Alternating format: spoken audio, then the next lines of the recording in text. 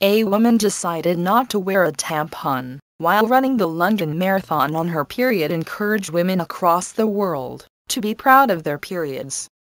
Karan Gandhi, 26, let her period flow freely during the 26-mile race in a bid to raise awareness about people have no access to feminine products. She urged women to embrace that time of the month, rather than hide away in shame.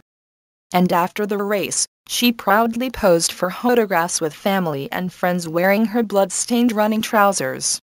Karan wrote on her website, "With the Eating Sisterhood, blood and boobs, I ran the whole marathon with my period blood running down my legs. I ran with blood dripping down my legs for sisters who don't have access to tampons and sisters who, despite cramping and pain, hide it away and pretend like it doesn't exist." On the marathon course, sexism can be beaten. If here's one way to transcend oppression, it's to run a marathon in whatever way you want.